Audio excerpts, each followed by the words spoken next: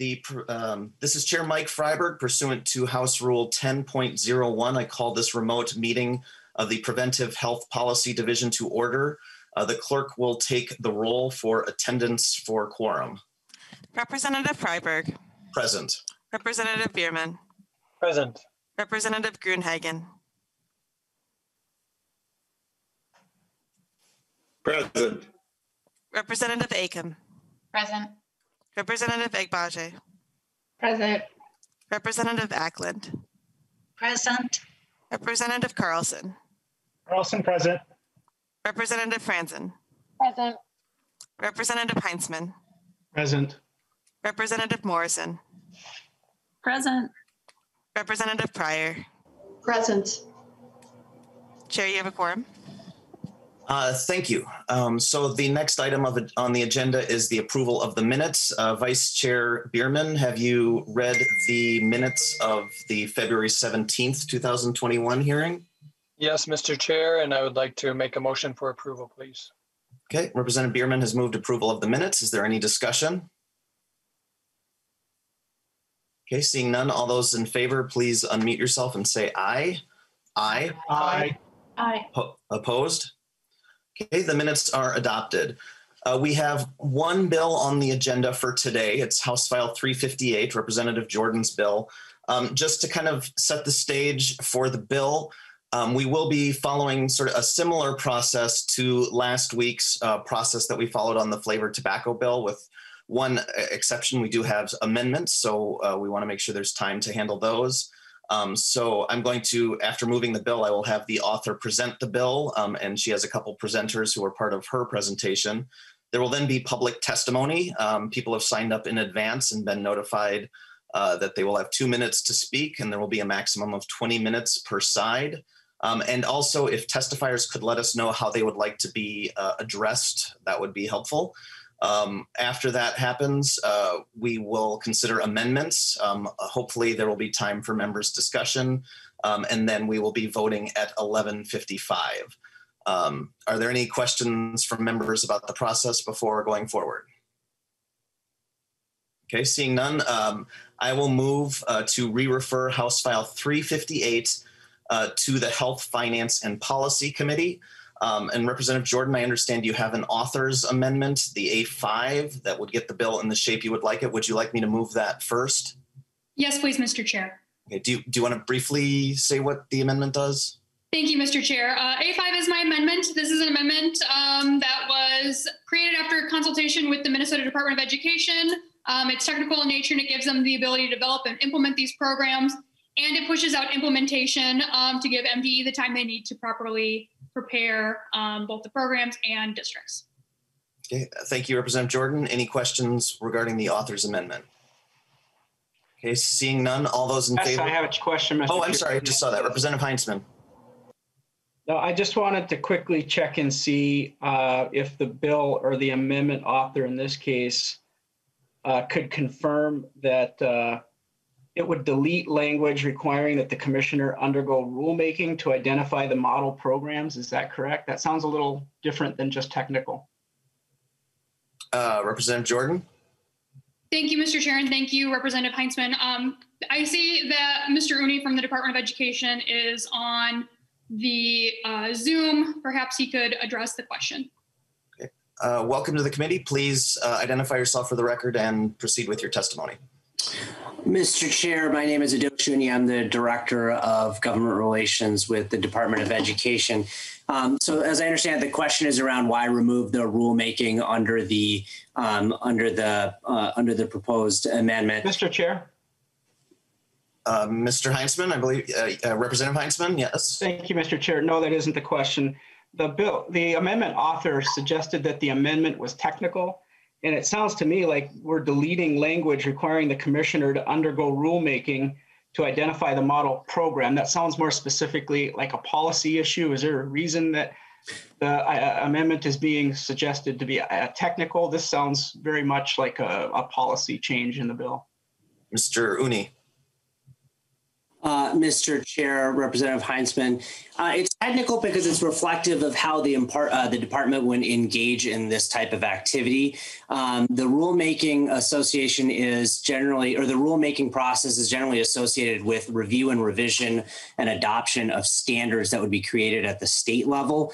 While this is about being consistent with local standards, when we're creating a model program for districts then to implement how they would put forward this curriculum that's in line with local standards. Since we wouldn't be adopting any rules or revise or reviewing any rules, we wouldn't need the rulemaking process to do this.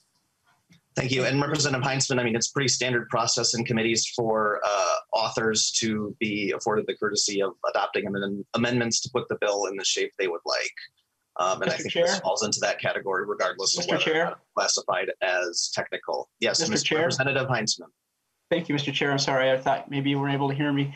No, I was just concerned because obviously technical in the legislature has a very narrow definition. And I just wanted to confirm that there are changes here in the A5 that would fall typically under a definition of policy. So thank you for that, Mr. Chair. You're welcome. Thank you for the question, Representative Heinzman. And just also one thing I neglected to mention, I mean, this amendment does make some changes to the education portions of the bill.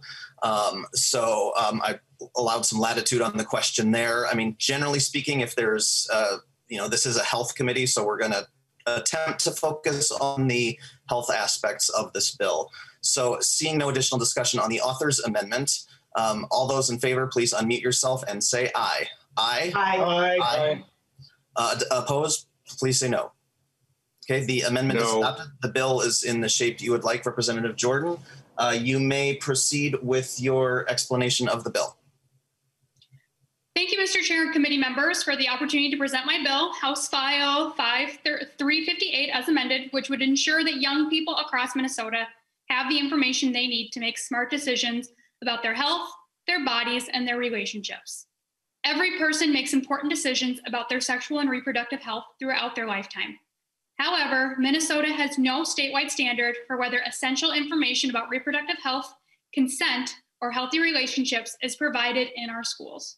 This means that students across different school districts receive completely different information about sexual and reproductive health, while others get no information at all. Comprehensive sex education supports healthy youth development by helping young people make smart decisions about their health and relationships. These programs also promote open communication between young people and the trusted adults in their life. Comprehensive sex education programs are age and developmentally appropriate, medically accurate, inclusive, and culturally sensitive. Importantly, these programs also teach consent, including respecting other people's boundaries and how to say no to unwanted sexual activity. Prevention begins with educating young people about these issues, how to identify them, and how to handle them when they arise. And since this is the Preventive Health Policy Committee, I want to take a minute to emphasize the positive health effects of comprehensive sexual health programs. Research overwhelmingly shows that students who participate in comprehensive sex health programs are more likely to delay sexual intercourse, have fewer sexual partners, have fewer instances of unprotected sex, increase their use of protection, specifically condoms and other contraceptives, have lower rates of STIs and HIV among students, and have lower rates of unintended pregnancies. Rates of sexually transmitted infections are at record highs among young people in Minnesota, as you can see in the report from the University of Minnesota included in your packet. Clearly, our young people are not getting the information they need to make smart decisions about their health. Comprehensive sexual health education is supported by the American Academy of Pediatrics and the American Public Health Association, primarily because of the positive health effects it has for young people. Here in Minnesota, the bill is supported by the Minnesota Medical Association, who says in their letter of support, also in your packet, that the MMA supports sexual health education as a means towards a healthier Minnesota. Lastly, in addition to the overwhelming research that shows that comprehensive sexual health programs are good for the health of young people are asking for this information. You'll hear directly from young Minnesotans today why they want this information and how important it is to them. You'll also see a number of letters of support from students across the state of Minnesota supporting this bill and asking you to make sure they get this information. I ask that you take time to read these words and respect the students and testifiers here today. With that, Mr. Chair, I am happy to walk through the bill itself as amended.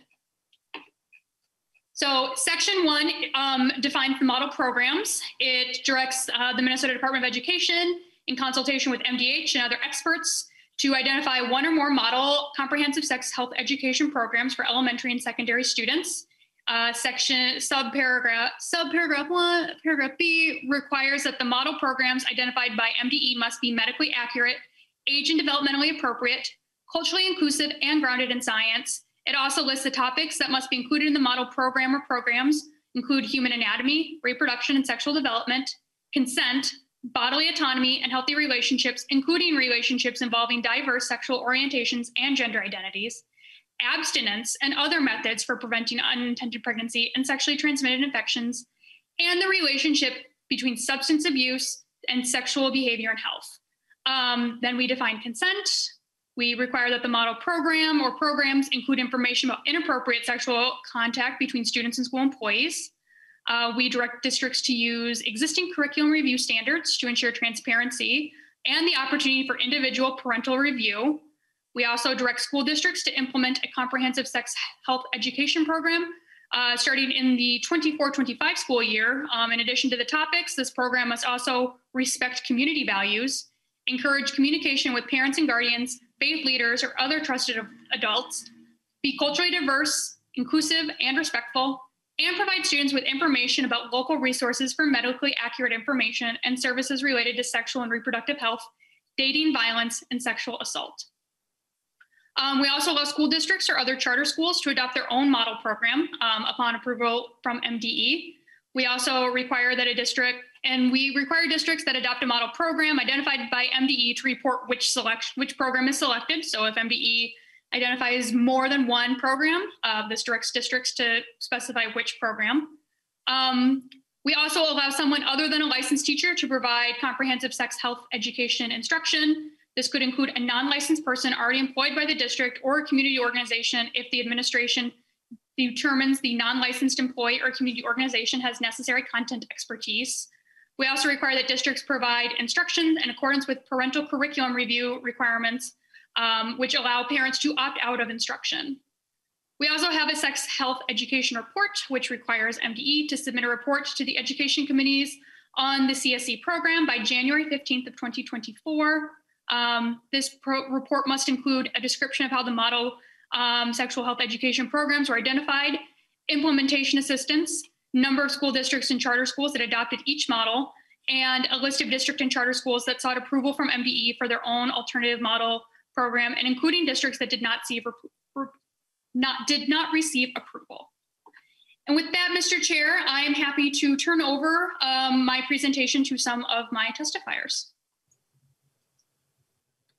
Thank you, Representative Jordan. And if your testifiers could keep themselves to about 2 minutes each, that would be helpful and enable us to have time for amendments and discussion. So could the first testifier please identify themselves and proceed with their testimony?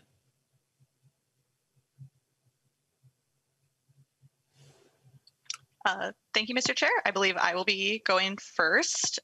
So thank you, and thank you, committee members. I am Adriana Perez, the Prevention Program Coordinator at the Minnesota Coalition Against Sexual Assault, MNCASA.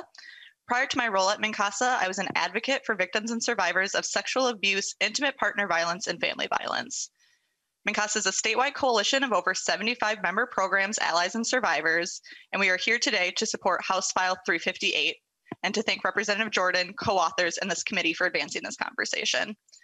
The Center for Disease Control identifies teaching skills such as consent, healthy relationships, healthy sexuality, and empowerment as a best practice for sexual violence prevention. MNCASA supports this as an effective strategy of prevention, which is why this bill is so important. Until things change, 1 in 4 girls and 1 in 6 boys nationally will be sexually assaulted or abused by the age of 18. Parent, guardians, schools, and communities share a responsibility to use proven strategies to protect all children from sexual violence so young people can build positive, healthy relationships throughout their lives. We have also learned from the 2019 Minnesota Student Survey that a little over 1 in 5 LGBT+ students in grades 9 and 11 have been sexually assaulted or abused compared to about 1 in 10 non-LGBT+ students in Minnesota. This means that LGBT plus students experience sexual assault at twice the rate of their non-LGBT plus counterparts. These few statistics start to paint a clear picture of what youth are currently experiencing and why prevention education, such as comprehensive sexual health education, is so needed. Topics such as healthy relationships, communication skills, consent, and setting and respecting boundaries are all part of comprehensive sex education. These topics help youth develop practical skills so that they can make the best and safest choices for themselves. This empowers youth to create healthy relationships that uphold their values and boundaries and teach them how to respect others' boundaries as well. It is also important to note that these skills go beyond dating relationships. The more we develop skills, the healthier all of our relationships will be throughout life, including our friends, family, relationships, and even our colleagues. Providing comprehensive sex education within schools is the most effective and efficient way to reach Minnesota's youth and reduce perpetration of sexual violence. Statewide healthy relationship and sex education allows youth to receive consent messaging and consistent messaging around the knowledge of healthy relationship skills. Comprehensive sex education will provide youth with the necessary tools for safe, healthy, consenting relationships of all kinds. Thank you for your time, committee. I yield my time. Thank you for your testimony. I think next, as part of the authors' testifiers, is Hadijah Steen-Mills. Thank you, Mr. Chair and committee members. Thank you for allowing me to testify in favor of HF 358. My name is Hadijah Steen-Mills, and I'm a parent born and raised in the Twin Cities. I'm also a proud graduate of the University of Minnesota with a degree in human sexuality focused on reproductive justice and disparities. In the last 4 years as a sexual health educator, I have taught over 600 hours of comprehensive sexuality education to over 1,000 students in both the Twin Cities and the rural South. While supporting our young people, I have seen firsthand the impact of kindness and compassion. I have also seen that not everyone's experience is the same. According to the 2020 Minnesota Adolescent Sexual Health Report, the rates of chlamydia and gonorrhea are highest among Black and Hispanic youth. The gonorrhea rate is 28 times higher, and the chlamydia rate is 9 times higher among Black youth compared to white youth. The birth rate for American Indian, Hispanic, and Black youth is 7, 4, and 3 times higher compared to white adolescents. The state and the nation have a duty to support our youth to rectify and prevent these unjust disparities. The events of 2020 opened many people's eyes to deep and rooted inequities that are an undercurrent in this country and the world. In the context of Minnesota, the issue is magnified due to the Minnesota paradox. The Minnesota paradox is the phenomenon that Minnesota ranks as one of the best places to live in the nation, but only if you're white. If you're Black, Native American, or a person of color, it ranks as one of the worst. With the declaration of racism as a public health crisis, we have an opportunity. As a state with such different lived experiences and health outcomes, we can live up to our motto, L'Étoile du Nord, and be the star of the North for disparity mitigation and preventative health. Sexuality encompasses many components, such as gender identity, reproduction, consent, abstinence, healthy relationships, and sexual orientation. These aspects create a through line in the human experience that also compound and interact with other pieces of a person's identities and backgrounds. Disparities don't exist in a silo, and we need to uplift every area impacted by inequity. Comprehensive sexuality education is another means to disparity mitigation by creating a world where family input is valued, facts are fundamental, and identities are uplifted. HF 358 is one move towards Minnesota being a leader, a lodestar, guiding the ship towards a more just future. I strongly support you to vote in favor of HF 358. Thank you all for your time and for your dedication to equity. Thank you for your testimony. The next presenter for the author is Ava Colenzi. Please identify yourself for the record and proceed with your testimony. Yes, thank you, Chair Preberg and members of the committee. My name is Ava Colenz. I am currently a senior at St. Anthony Village High School, a small public high school located just outside of Northeast Minneapolis. I currently serve as the chair of the Minnesota Youth Council, a legislatively mandated organization of young people from all across Minnesota who advise the state agencies and legislature on issues that impact young people. I serve on the Health and Wellbeing Committee on the NYC and also have the opportunity to hold positions of leadership locally and at different levels within the state in areas of student experience and health. I'm here to testify in support of House File 358 because as a representative of student values, I recognize that knowledge is power when it comes to managing an individual's health.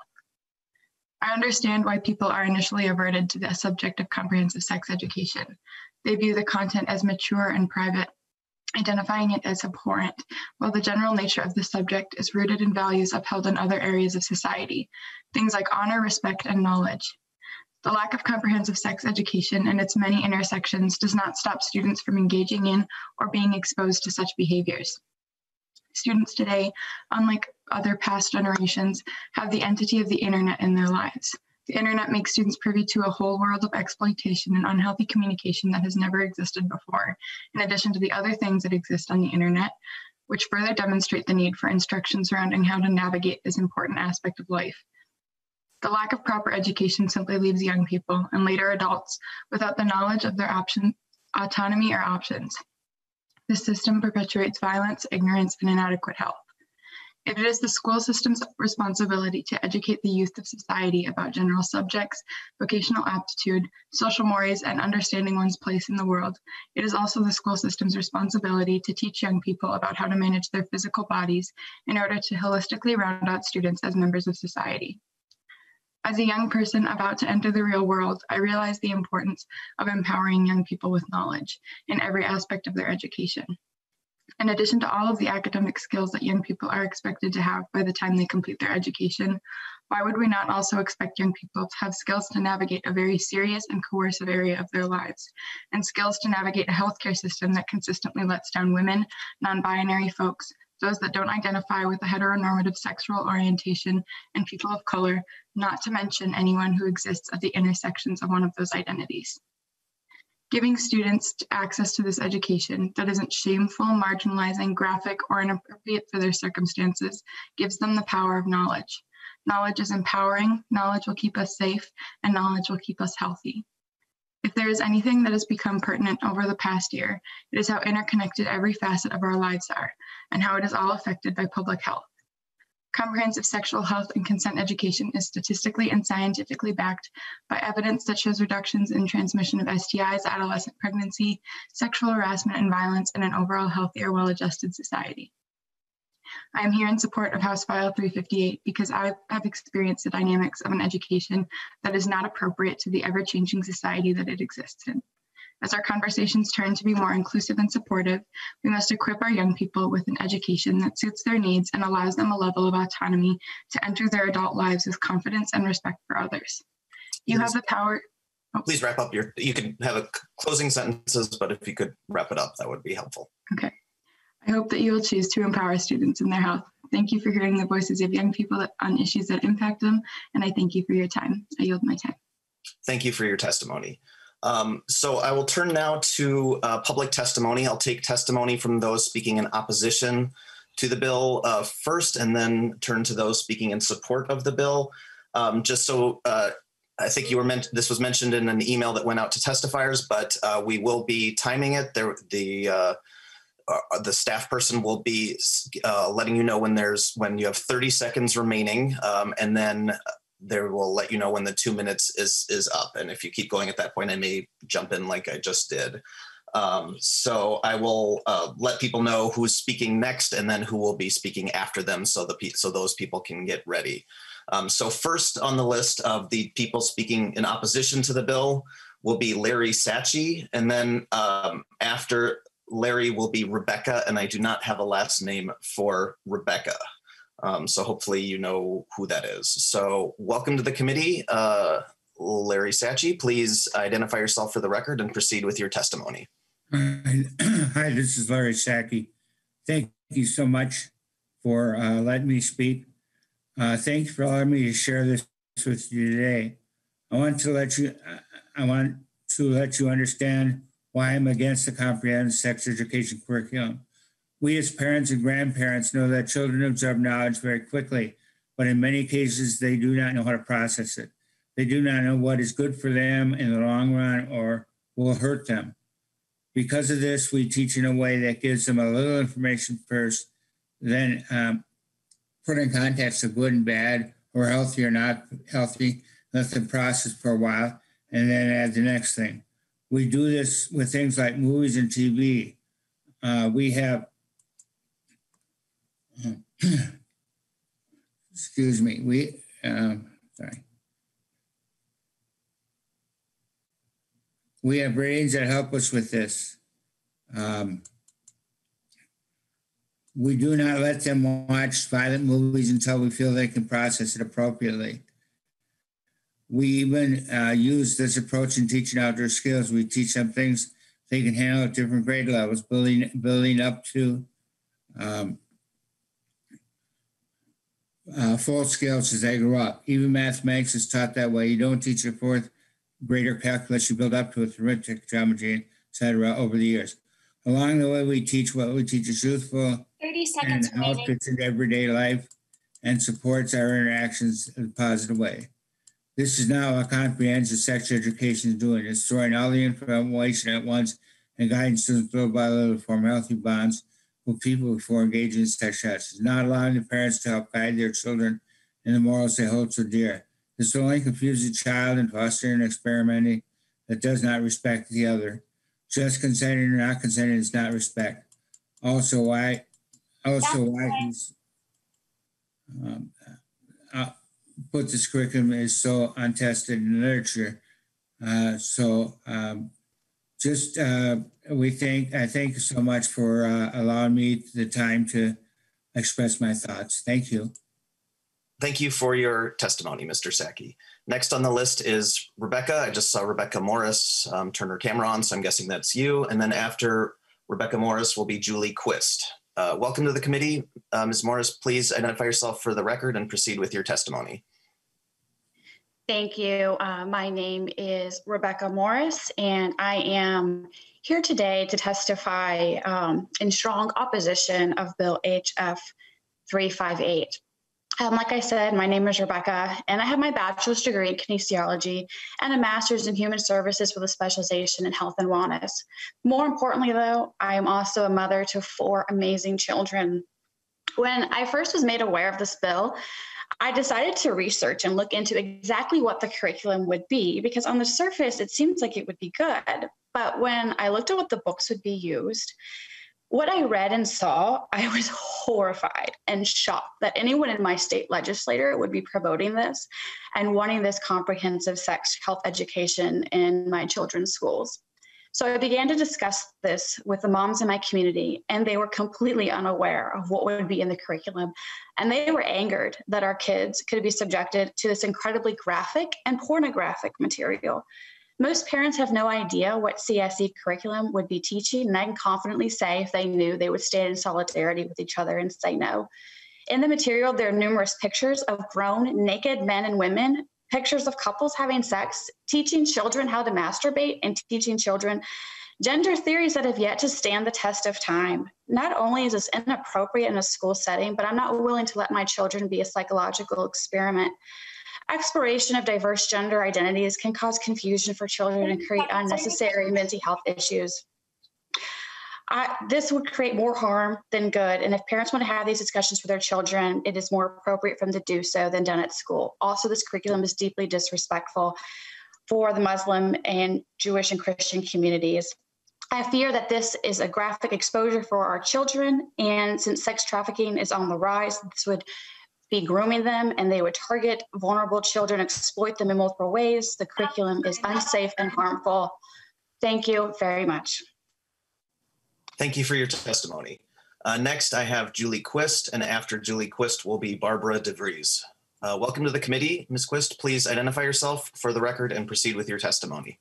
Thank you, Mr. Chairman. My name is Julie Quist, representing Child Protection League Action.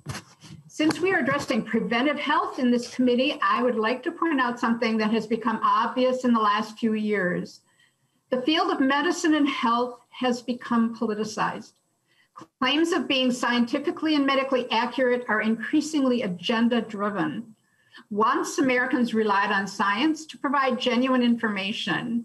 Today, so-called experts are often one-sided, rarely neutral, and usually omit important data.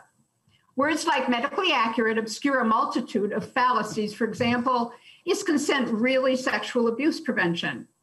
Teaching minors how to negotiate sexual encounters or how to ask for or get consent from other children encourages them to consent to sex. Sexual activity and exploration between children is neither safe nor healthy. Comprehensive sex education also normalizes high-risk sexual behaviors. For example, it normalizes anal and oral sex, but frequently it omits the medical fact that such practices are closely linked to high rates of sexually transmitted infections, injuries, and cancers. The default value underlying CSE ideology is that all sexual activity is safe and healthy as long as it is protected and consensual. In fact, CSE teaches young people that being sexually active is itself healthy. Advocates claim studies show the CSE is effective. Competing studies show it is not, including 5 endorsed by the CDC Teen Pregnancy Prevention Program. I included my references. Other studies show sexually active girls are 3 times more likely to be depressed and to attempt suicide. And teen boys twice as likely to be depressed and a shocking 8 times more likely to attempt suicide. Those references are also included in my handout. Please vote no on HF 358. Thank you. Thank you for your testimony.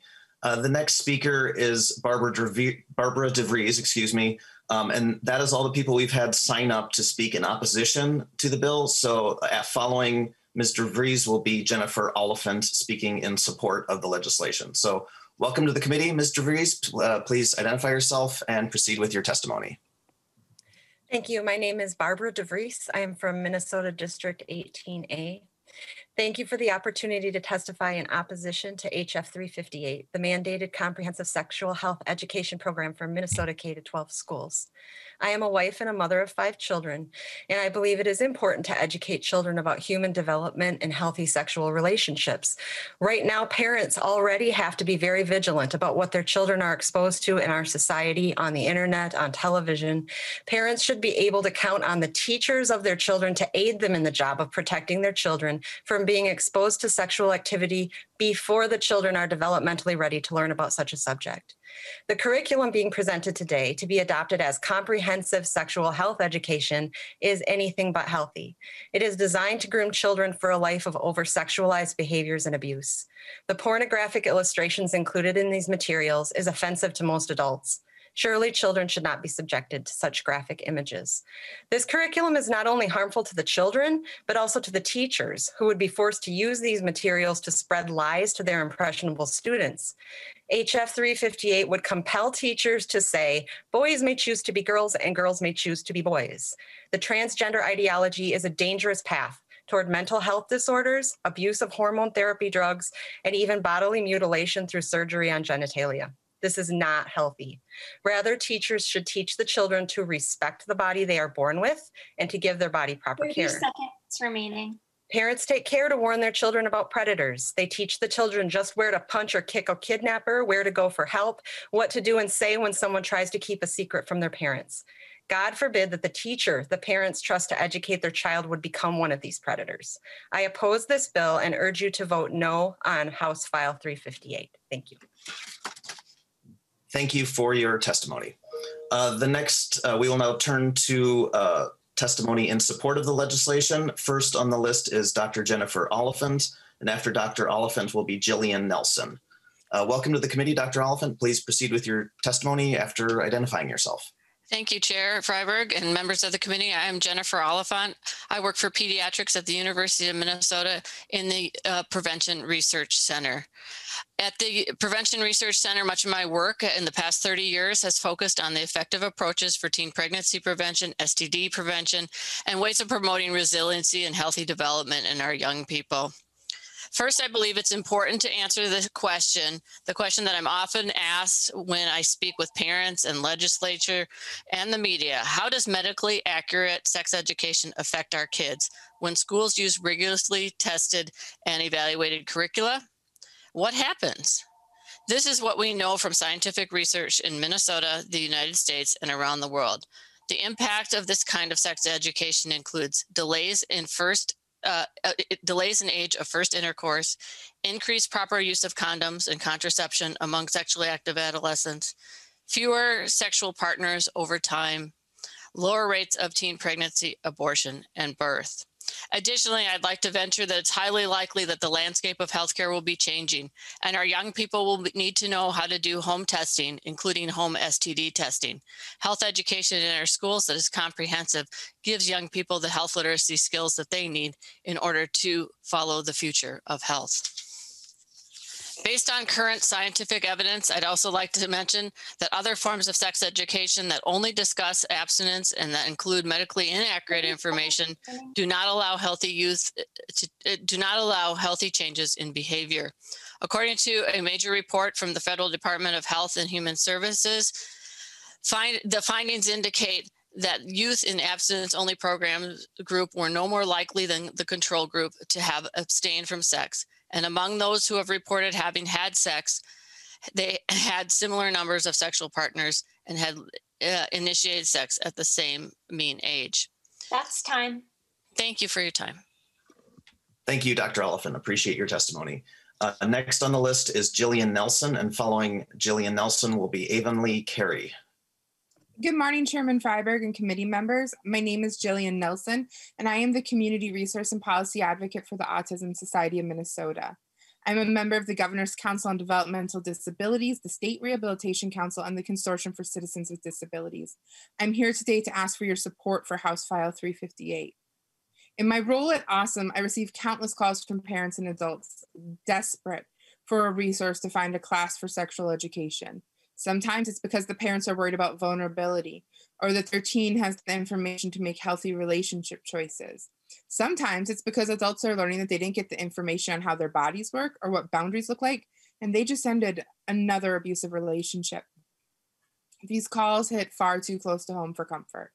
You see, I'm an autistic adult too, a person with a disability. And as a special education student, I did not receive sexual education in school. I did not learn about consent or healthy relationships or my body or how to keep myself safe and healthy. I have learned those things since through mistakes that cost me dearly in trauma and dignity. I should have learned them in a classroom. Sexuality is a natural and healthy part of being human. All humans have a right to their sexuality and to express this in a safe and comfortable way. In my community, autistic children and adults experience disproportionately high rates of victimization, including sexual assault, in comparison to non-autistic peers. A lack of sexuality education has been shown to be one factor related to increased risk of victimization. 30 seconds remaining. Here in the United States, students with disabilities are promised a free and appropriate public education. I would argue that restricting access to comprehensive and appropriate sexual education that would prevent victimization and sexual assault and encourage consent and healthy choices is depriving us of the education appropriate to our long-term well-being. Sex education is not a pep rally to encourage sexuality. It is, in fact, a necessary conversation to make healthy, mindful choices.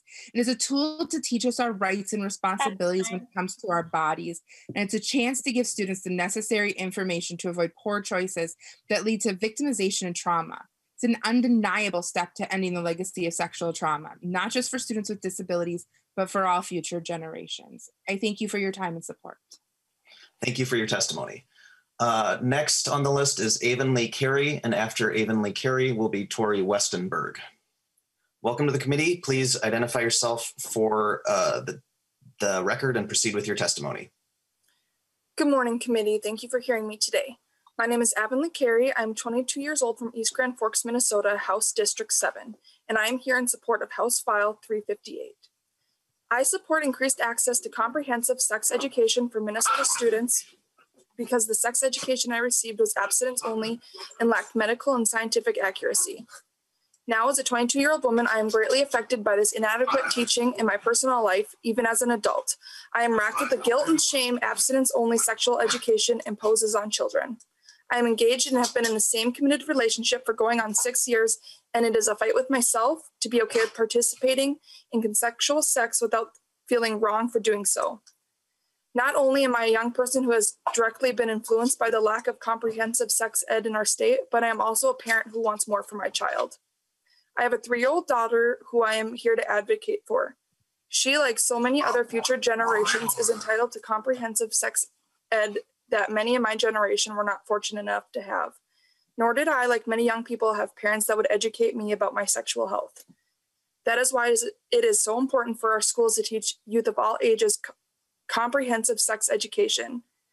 It is vital that the sex education that our children receive is LGBTQ inclusive, as well as age appropriate, shame-free, and culturally responsive. Our children need to learn about consent in healthy relationships. Our children need to know the medically accurate names for their genitals. Our children need to see themselves, their cultures, their genders, and their sexual identities represented in all of their education. The policy outlined in HF 358 directly impacts the lives of young people in Minnesota like my daughter and ensures all of this. I ask the members of the Preventative Policy Committee to consider the experiences and overwhelming support of parents like myself across the state of Minnesota. Thank you for your time. Thank you for your testimony. Next on the list is Tori Westenberg, and after Tori Westenberg will be Dan Buck. Welcome to the committee. Please identify yourself and proceed with your testimony. Good morning, and thank you for allowing me to speak here today. My name is Tori Westenberg. I'm 17 years old, and my pronouns are she and they. I'm a member of both Outfront Minnesota and Minnesota Youth Activist Alliance. Most importantly, however, I am a dedicated youth activist committed to implementing equity and safety in schools. As a young LGBTQ person and a high school student, I am here today in support of House File 358, a sexual education bill that will ensure an all-inclusive comprehensive sex education curriculum throughout the state. The current sex ed framework is harmful to the development of young LGBTQ people such as myself, because it does not require the education of LGBTQ experiences. And when we know that our policies are not intentionally inclusive, those who face the highest forms of marginalization are oftentimes left out. Throughout my own experience in high school, I was deprived of a medically and scientifically accurate sexual education that offered information relevant to my experiences as an LGBTQ youth person. This lack of education caused me to have to learn about consent, preventing sexual assault, and what to do in a healthy LGBTQ relationship all on my own without any help from our school curriculum, which only made me more vulnerable to misinformation. This lack of inclusivity across the board in our sexual education causes confusion among young people and puts us at higher risk for intimate partner violence, sexual violence, and leaves LGBTQ youth like myself disproportionately at risk of contracting STIs. Students of the LGBTQ community deserve to know what happy and healthy relationships look like for them, because they matter, yet that they have been deprived of seeing their health needs represented in our current policies. When we support any education that reinforces sexual shame by excluding LGBTQ youth, we are participating in violence against young people. With Bill House File 358, I believe all students will benefit from age-appropriate, culturally relevant sexual education because it is crucial to the protection of young people everywhere. I'm here today because young people's sexual education and health is important regardless of who you happen to be or love. Thank you for your time. Thank you for your testimony. Next on the list is Dan Buck, and following Dan Buck, our final testifier who signed up is Xander Selly. So welcome to the committee. Please identify yourself and proceed with your testimony.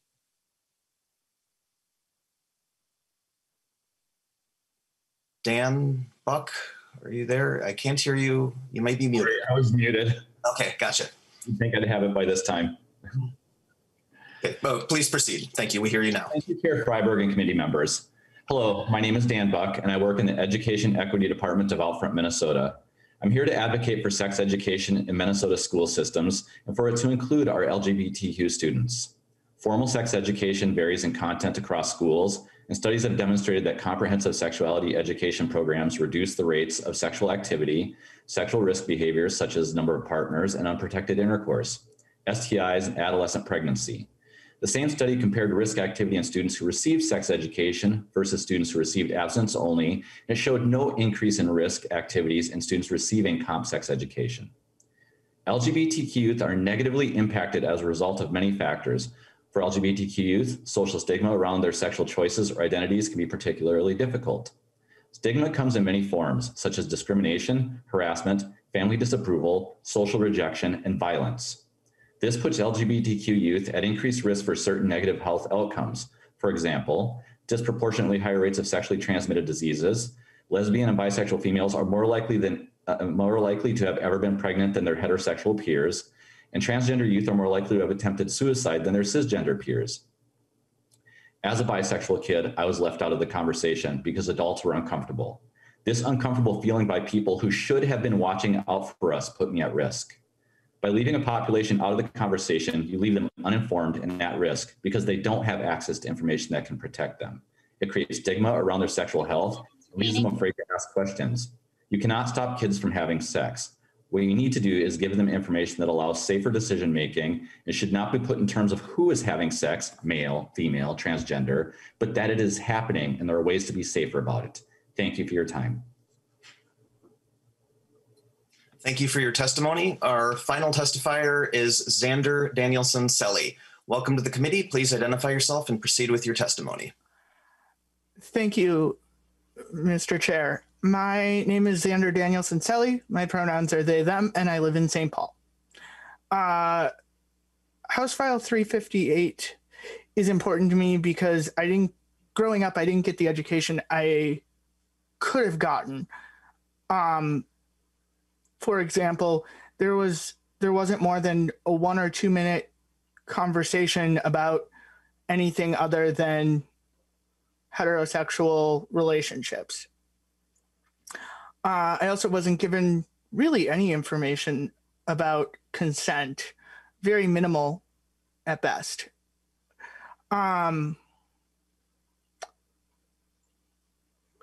It's not like everybody keeps saying that this bill will promote students being sexual.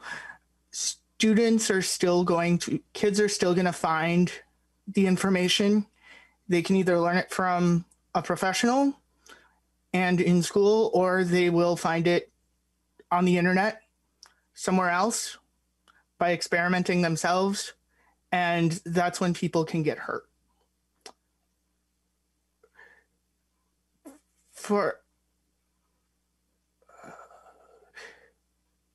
I know for several of my LGBTQ friends, this would have made a big difference in their youth and would have actually saved them from having 30 seconds remaining. unfortunate medical complications. Thank you. Thank you for your testimony. That concludes our public testimony on the bill. So I'd like to turn now to amendments just to make sure we have time. And I also consulted with Representative Gruenhagen, the Republican lead on this committee, just about his preferred amendment order, just to make sure we got to the ones he wanted. Representative Gruenhagen, I think you had listed the A3 amendment first. Did you want to move that? Yes, Mr. Chair, correct. I move the A3 amendment. Okay. The A3 amendment has been moved. Please explain your amendment, Representative Gruenhagen. What this amendment does, it incorporates what's in state statute 121A.23. This is already in state statute, and it gives direct guidance to health education at our local school district. I'll quote part of what's in 121A.23. It says to have technically accurate and updated curriculum that includes helping students to abstain from sexual activity until marriage. This current bill would supersede that law by affirming a student's choice to be sexually active, implicitly giving them permission and approval. So, members, I think we should include what's already in state statute when we're giving guidance as far as this sex ed is concerned. So I'll stand for questions, and Mr. Chair, I'd like a roll call. Okay, a roll call has been requested, so there will be a roll call. Representative Jordan, did you have any comments or do your testifiers have any comments on this amendment? Thank you, Mr. Chair. I do have a few thoughts on this. And Representative Gruenhagen, thank you for your amendment. I'm glad that we recognize that giving students information about STI prevention is critically important. However, I really think that what our students are asking for, and the students who have testified today, and the students who have submitted written testimony, and the students I've spoken to, are really asking for more information about relationships. They're asking for information about gender identity and consent. And this, I think, would get in the way of that. So I, at this time, cannot accept this amendment, and I would ask the committee for a no vote. Mr. Chair. Representative Gruenhagen. Well, thank you. Thank you for that response, Representative Jordan. But I just want to make clear to committee meetings or committee members, she's rejecting what's already in state statute, which shows what the intent of this bill is. It's to override what's in state statute. And that is completely unacceptable, I think, to parents and teachers and health professionals. By the way, I've been in the legislature 11 years now, and I've received hundreds of emails in opposition to this, more than on any other issue I've ever dealt with, whether it's guns or healthcare or whatever. And I've received emails from parents, educators, teachers, and health professionals. One of them is my constituent. I do want to share this with it's a teacher, and here's what she says. I won't read it all, but she's reviewed comprehensive sex ed, and I have to agree with Julie and Rebecca and those who testified in opposition to it. And here's a teacher that emailed me. She said, students should not be encouraged to explore sexual pleasure. The current requirement that districts have a curriculum that helps a student abstain from sexual activity until marriage or adulthood is healthier. So members, I don't see why we would vote not to put current statute into this bill. So I encourage a yes vote, and thank you, Mr. Chairman, for roll call. Thank you, Representative Gruenhagen. Any further discussion to the A3 amendment? Okay, seeing none, a roll call has been requested. The clerk will take the roll. The chair votes no.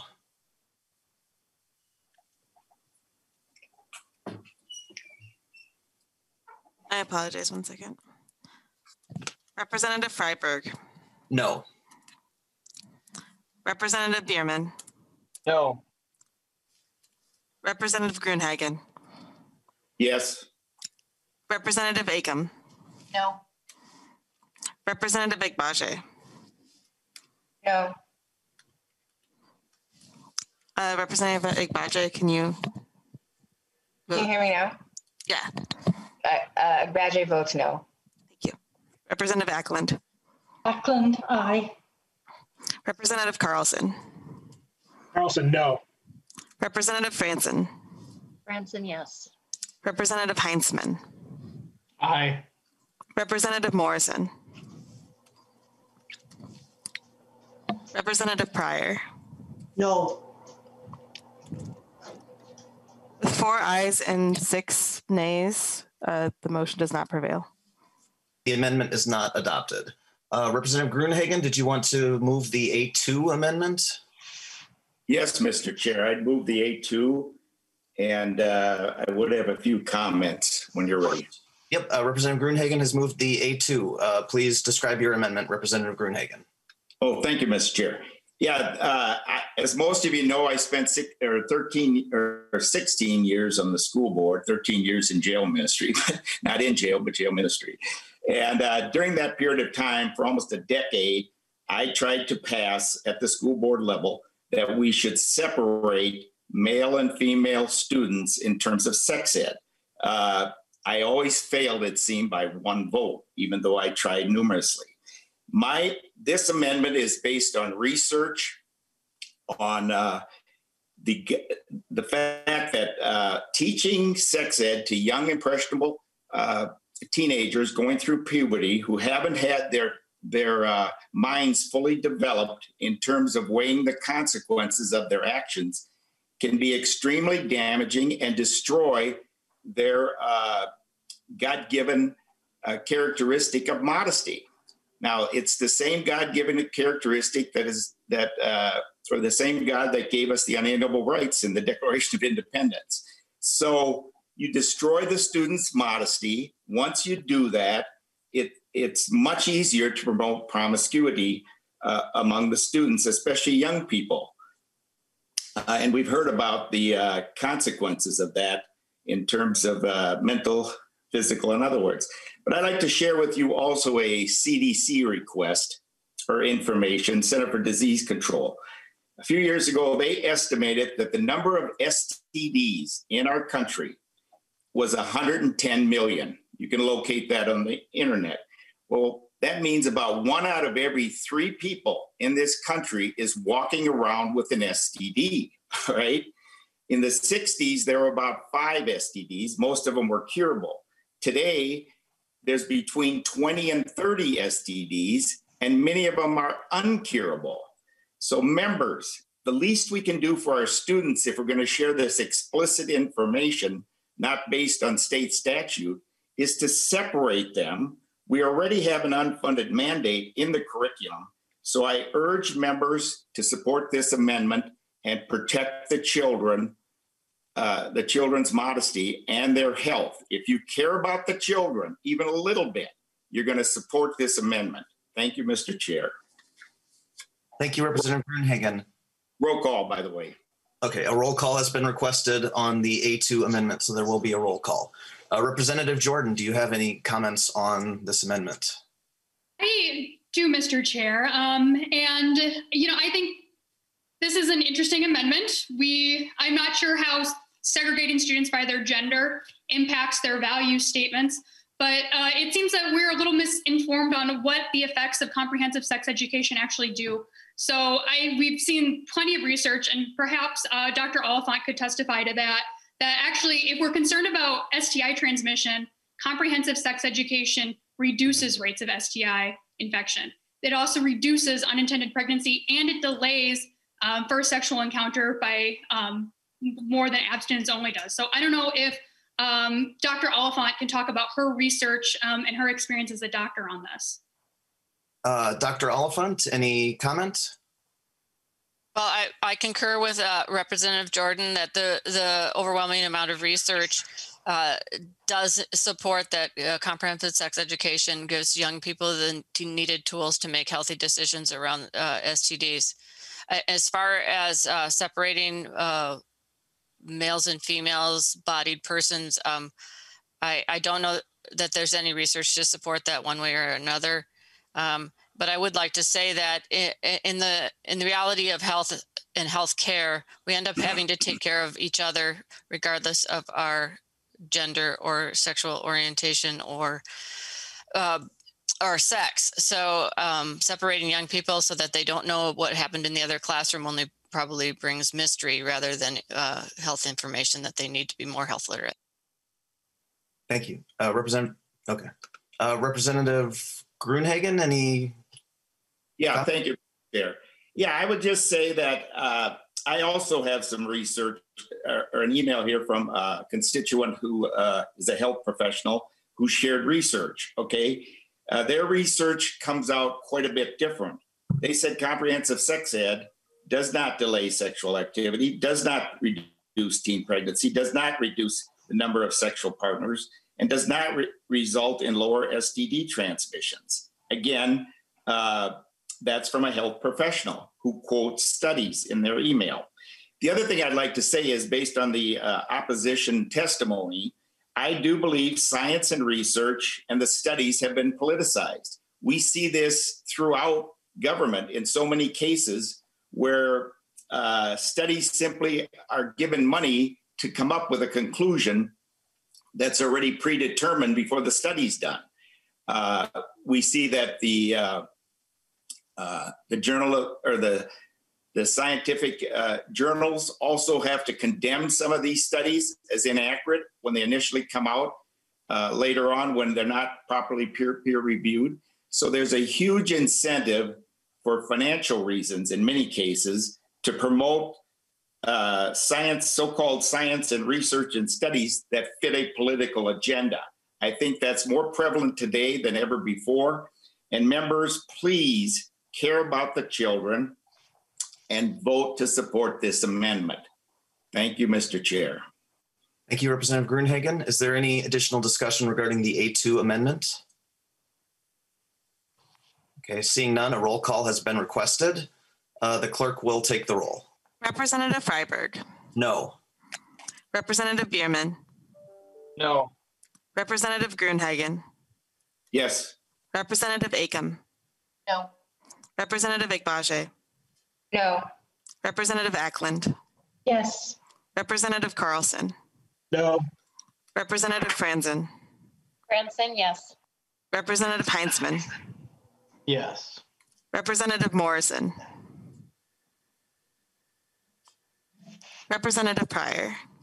No. With 4 ayes and 6 nays, the motion does not prevail. Thank you, Ms. Somick. So Representative Gruenhagen, would you like to move the A6 amendment? Yes, Mr. Chair. What the A6 amendment does, it says that if the people who support this are so confident that it's going to reduce unintended pregnancies, sexually transmitted disease, and mental distress, that they should be willing to have what they're being taught have liability consequences. In other words, if children or students practice what you're teaching them and it doesn't work out that way, they should be able to sue the school district and the people who are teaching this stuff to them. And I think that if they're so confident, you know, Representative Jordan and your supporters are so confident, you should embrace this amendment, and because it should give accountability and protection for the children if what you're saying happens to be false and wrong. So, Mr. Chair, I urge that we adopt this amendment, and I would call for a roll call. Thank you. Representative Gruenhagen has moved the A6 amendment and is requesting a roll call, so there will be a roll call. Representative Jordan, do you have any thoughts on this amendment? I do have thoughts on this amendment, Mr. Chair. It's certainly an interesting amendment. I think we could go right back to that research that Dr. Oliphant just surmised. The other point that's important to remember is that parents can opt their children out of this programming just like they can opt them out of any other programming in schools. I also would be pretty curious to hear what local districts and taxpayers would think about this amendment. I don't think it's an appropriate amendment, and I don't think it sets a good precedent for schools. I still have a little bit of emotional damage from learning about imaginary numbers in my high school math class, so I don't think this is an appropriate amendment to add to this bill, and I ask for a no vote. Thank you, Representative Jordan. Any additional member discussion to the A6 amendment? I'd have a final. Oh, thank you, Mr. Chair. Yeah, I would just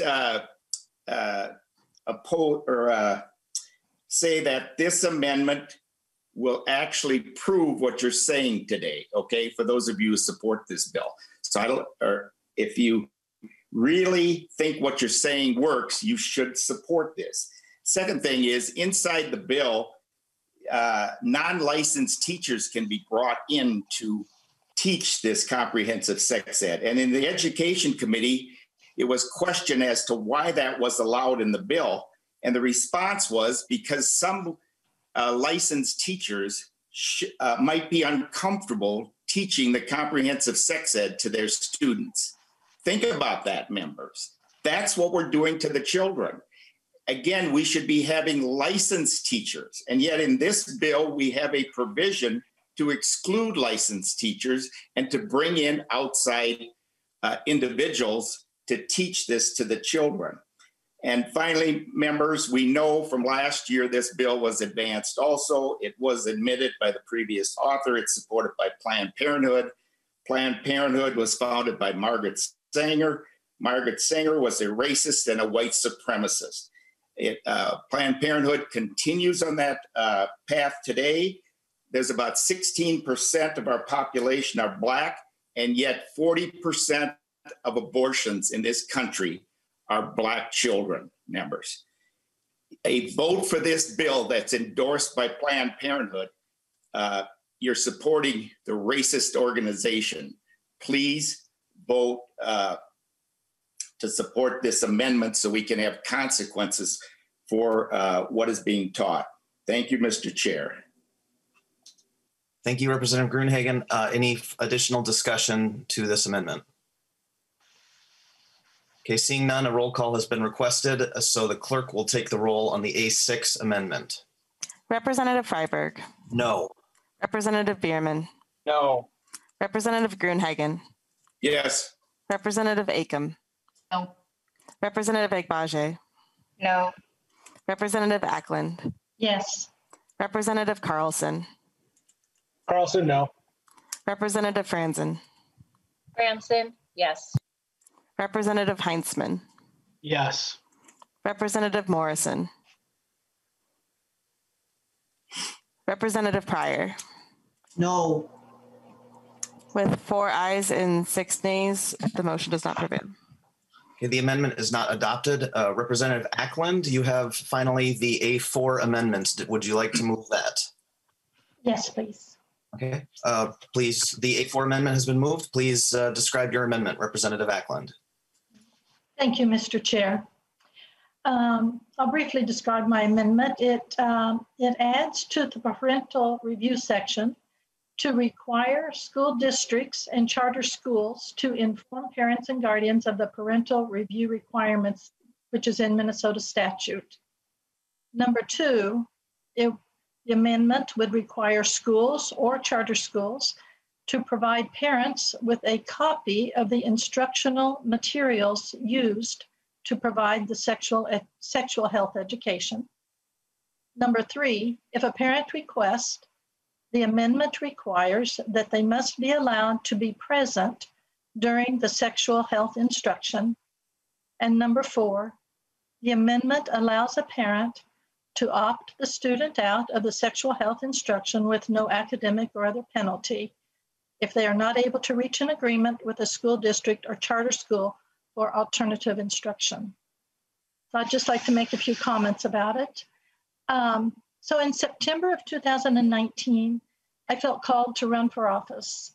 And at the time, I had no awareness of the comprehensive sex education bill that had been discussed even previously.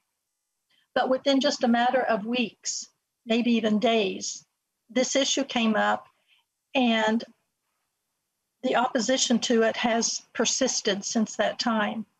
Within the last 2 weeks, when people heard that this bill would have a hearing in our committee, I received a large number of emails. In fact, the number of emails on this topic has exceeded the number of emails I received on any other topic so far. So this proposal requires the school districts and charters to provide a program for comprehensive sex health education for elementary and secondary students. The program sounds good. It must be age appropriate and developmentally appropriate, and include instruction on consent, which is defined as affirmative, conscious, and voluntary agreement to engage in interpersonal, physical, or sexual activity. After seeing the literature that has been developed to accomplish these goals, parents have serious, legitimate concerns about the inappropriateness of the materials that may be recommended for use in this comprehensive sex ed class. For many parents, these materials are considered age inappropriate, and often they are considered obscene, pornographic, and not culturally sensitive. So you may agree or you may disagree with the views of the many citizens, mothers, fathers, aunts, uncles, grandparents, guardians, who see the dangers in this type of legislation, see the dangers that it exposes their children to. But whether you agree or not, you cannot disagree with the premise that all parents have the right to determine what is best for their own child. It is a parent's responsibility to know what their child is being taught, who is teaching it, and when the teaching is occurring. It is the parent's privilege to make these decisions. It is the school's duty to provide the who, what, when, and where of the sexual education. So a vote for this amendment is a vote to promote the family, to promote the rights of parents over the school. And I would ask for a roll call vote. Roll call vote. Thank you. Roll call has been requested, so there will be a roll call on the A4 amendment. Representative Jordan, any response? Yes, thank you, Mr. Chair. And thank you, Representative Ackland, for bringing this amendment forward. I think it's an important discussion. And it's important to go back to what the bill actually says.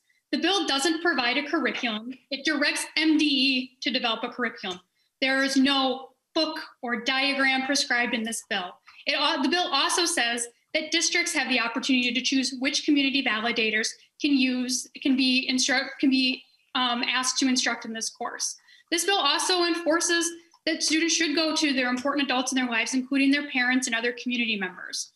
As far as your amendment goes, I think it's important that one, we look at what's already in state statute regarding parental curriculum review. It says that each school district should have a procedure for a parent, guardian, or adult student 18 years of age or older to review the content of instructional materials to be provided to a minor child or to an adult student, and if the parent, guardian, or adult student objects to the content, to make reasonable arrangements with school personnel for alternative instruction. Alternative instruction may be provided by the parent, guardian, or adult student. If the alternative instruction, if any, offered by the school board does not meet the concerns of parent, guardian, or adult student. The school board is not required to pay for the costs of alternative instruction. School personnel may not impose an academic or other penalty upon a student merely for arranging alternative instruction under this section, and school personnel may evaluate and assess the quality of the student's work. And so I was pretty intrigued by this amendment. So I also talked to the Minnesota Department of Education about their thoughts on this, since it's their job to evaluate it. And this is what I received in response for some of their thoughts. It says that one of the big concerns, though, is that the amendment allows parents to be present in the classroom for this content. And there's nothing currently in state statute that would prevent a parent from being present. Most district policies would not allow it. So this request would be part of make reasonable arrangements with school personnel requirements of the statute. And the district would be responsible for defining reasonableness. I think for me personally, a question that comes up often at the legislature is local control. So I worry that your amendment would take away some of that local control that I know is so important to so many legislators. So I think it's also, one of the areas that I was intrigued by, though, is without penalty. So maybe this amendment needs a little bit more work, and we can talk about this. It's going to an education committee next, where people are used to looking at education bills and can better evaluate this. So at this time, I would ask for no vote on the Ackland amendment. Thank you, Representative Jordan, for that explanation. If members could refrain from showing visual aids while other members are speaking, it's somewhat disrespectful to them. Although only the members are able to see that, I believe, on House Information Services. Any response, Representative Ackland, or any additional member discussion to the A6 amendment? Just a few things. So she did mention, the possibility of taking this away from local control. I think that's a stretch, because this guideline would want them to adopt the state controls. There are areas that they can do their own local, but it's a lengthy process, and I don't know if people would do that. But whether it's a local program, a local curriculum, or a state curriculum, or a state model, I might not even say curriculum, let's just say a state model, I think that it's important that parents know when the education will be taking place ahead of time, so that they can review the materials, and that the parents should be provided with those materials. And I don't think that was in the statute. I just wanted it clear that let me see, I had another thought here. Let me see if I can think of it. As far as being present during the, I think it's important that there is some oversight during the presentation of this material.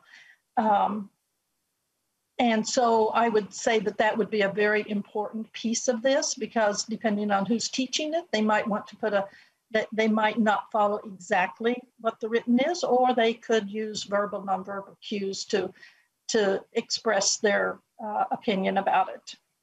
So I would urge a yes vote on this. Thank you, Representative Ackland. Just so members are aware, we will be voting on this bill at 11:55 a.m. I'm hopeful we'll have time for member discussion on the bill as a whole.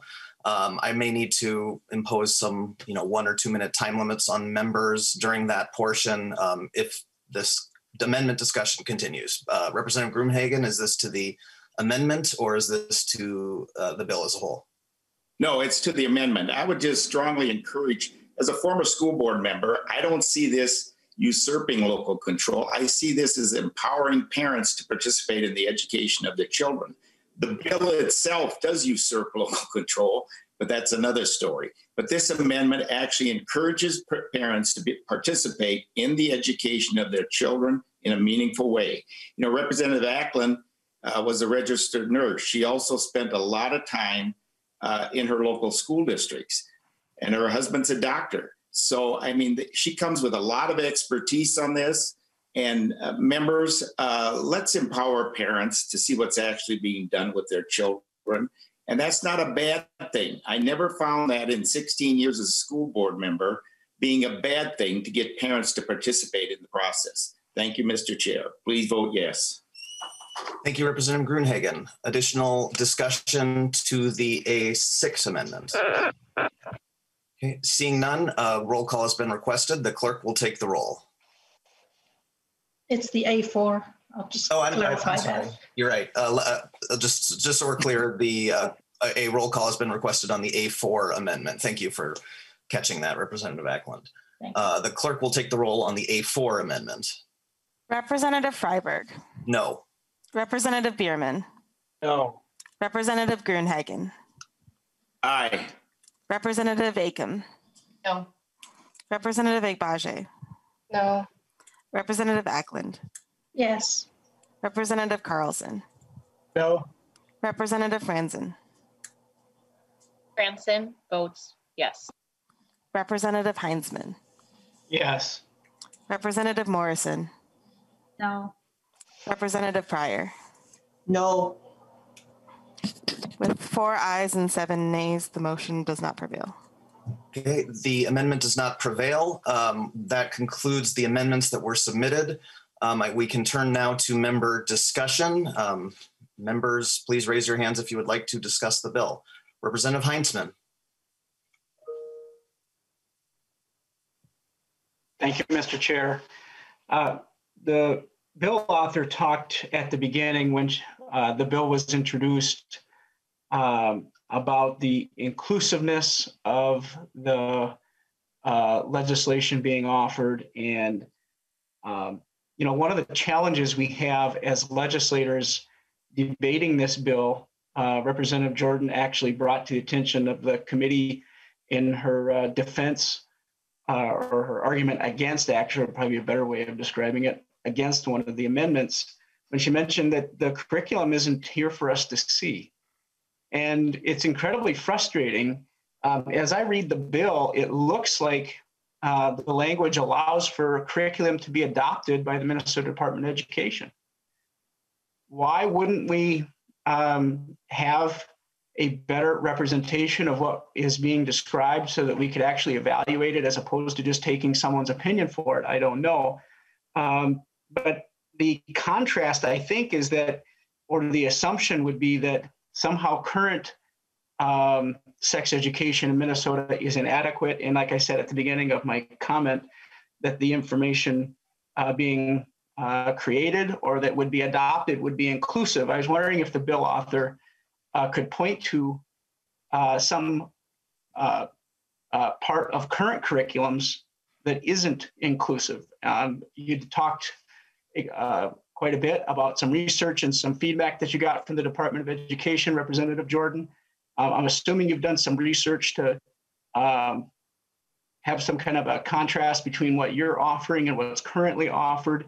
Could you provide the committee any concerns or specific issues that you found with current programs around sexual education? Representative Jordan, if you could keep your answer short, that would be great. I have 3 members on the list. I'm probably going to have to ask members to keep their comments or questions to 2 minutes each so we can vote in time. But Representative Jordan. Thank you, Mr. Chair. I think I would hope that people are listening to our students who talk about the things that are missing here.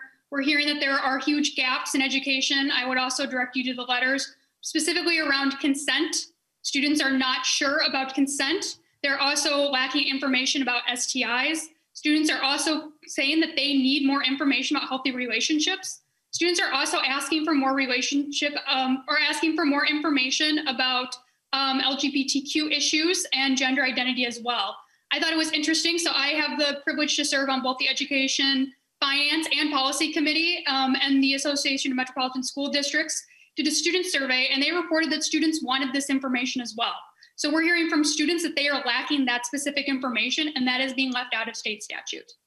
I think it's also important, Mr. Chair, one more point, to also go back to the testimony from Ms. Nelson from Awesome, who talked about how students who are receiving special education are also being left out of the discussion around our sexual health education programming, and that they are being left behind and are experiencing higher rates of violence as a result. Thank you, Representative Jordan. I have 5 members on the list, so I think I'm going to have to cut it there. Mr. Chair, just a short comment. I'll let you follow up, Representative Heintzman. I just want to say I have Representatives Pryor, Gruenhagen, Franson, Bierman, and Morrison on the list. So Representative Heintzman, if you could wrap it up briefly. I will. Thank you, Mr. Chair.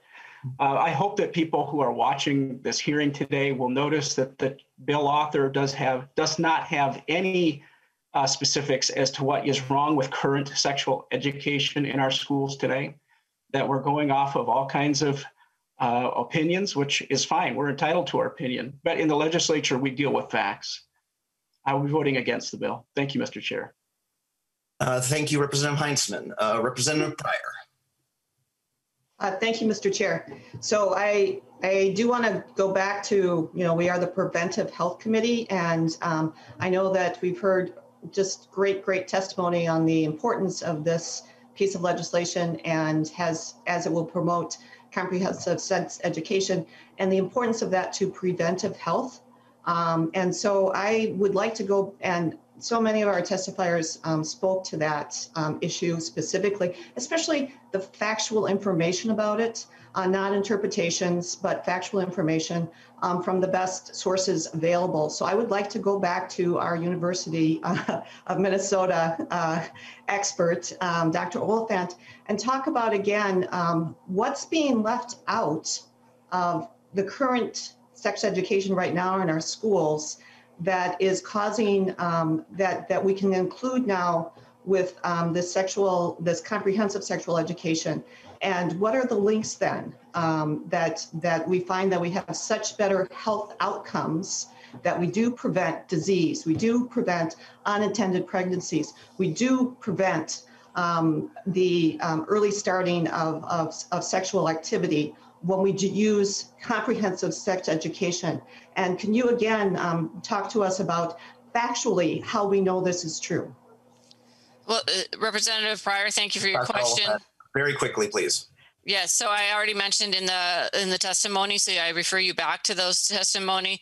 And I would just say that information varies greatly among all school districts, as well as the training that teachers get in order to become health teachers. This particular aspect of that could be left out of the health curriculum in becoming a health teacher. Thank you, Dr. Oliphant. Representative Gruenhagen.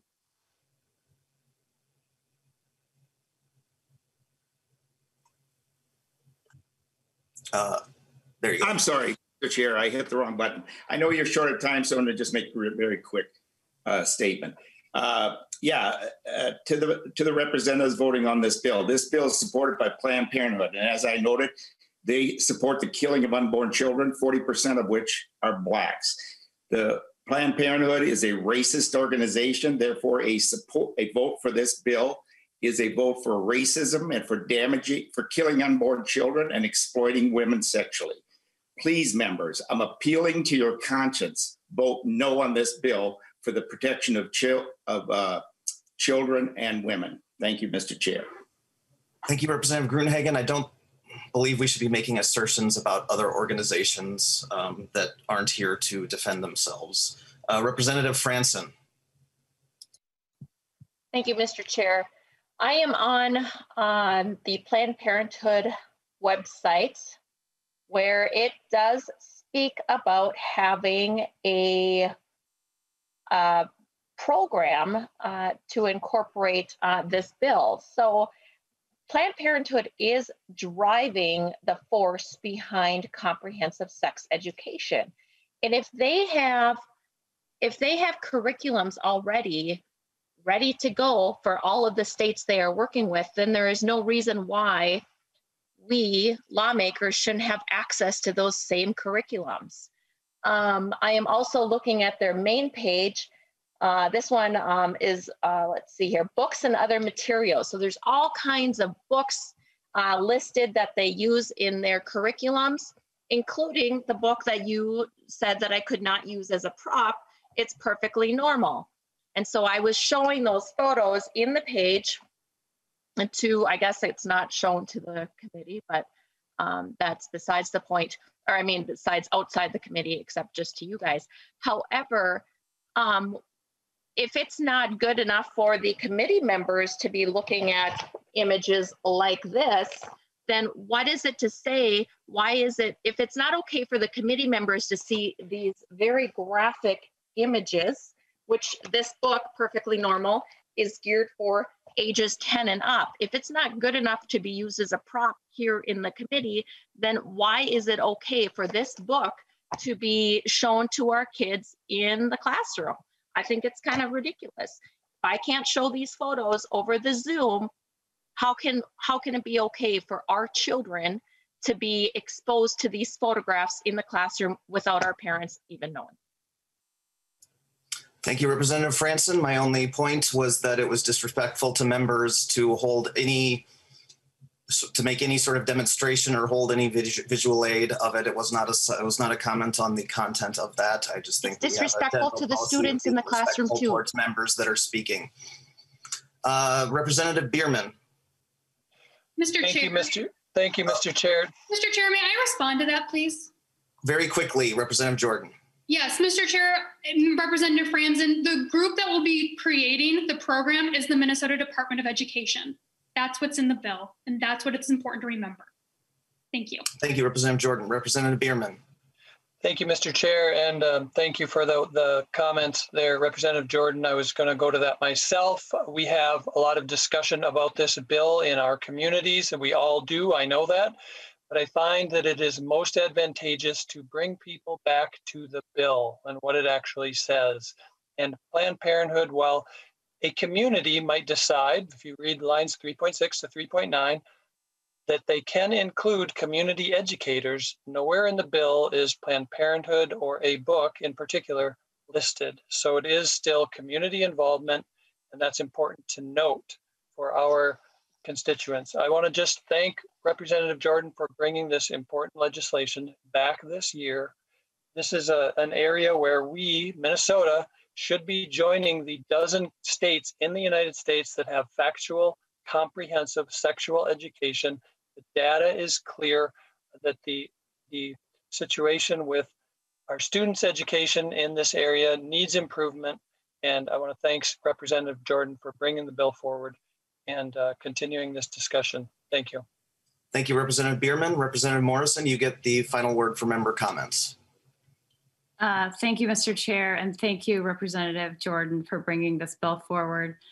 I wish this wasn't as heightened as it seems to be. These are just basic facts about our bodies and how we exist in the world, and we need to empower our children to know about themselves. So I just want to, I think it's so important that we make evidence-based policy in the legislature, and this is evidence-based policy. We know from multiple studies that comprehensive sexual education improves children's academic success. It prevents sexual abuse and dating violence and bullying. It helps young people to develop healthier relationships. It delays sexual initiation, and it reduces sexual health disparities among LGBTQ youth. Thank you, Representative Jordan, for bringing this bill forward, and I urge a yes vote. Thank you, Representative Jordan. You can have a very quick wrap-up statement, and then we need to vote. Thank you, Mr. Chair. I am hopeful that committee members will really listen to the students that testified today. Our students shared incredibly personal and empowering stories about how they are lacking the tools to make sound, healthy decisions about their bodies and their choices and their lives. They need this programming, and they need this bill to be healthy, responsible adults. I thank you for your time today, and I hope you'll support the bill. Thank you, Representative Jordan. With that, I will renew my motion to re-refer House File 358 as amended to the Health, Finance, and Policy Committee. Would members please unmute themselves, and the clerk will take the roll. Freiberg. Yes. Bierman. Yes. Grunhagen. No. Acom. Yes. Ekbaje. Yes. Ackland. No. Carlson. Yes. Franzen. Nope. Heinzman. No. Morrison, Yes. Pryor. Yes. 7 ayes and 4 nays, Chair. With that, the bill is re-referred. We actually made it in 1 minute under the 12 o'clock mandatory adjournment time for House Information Services. Thank you for this discussion. Thank you for bringing the bill forward, Representative Jordan. With that, we are adjourned.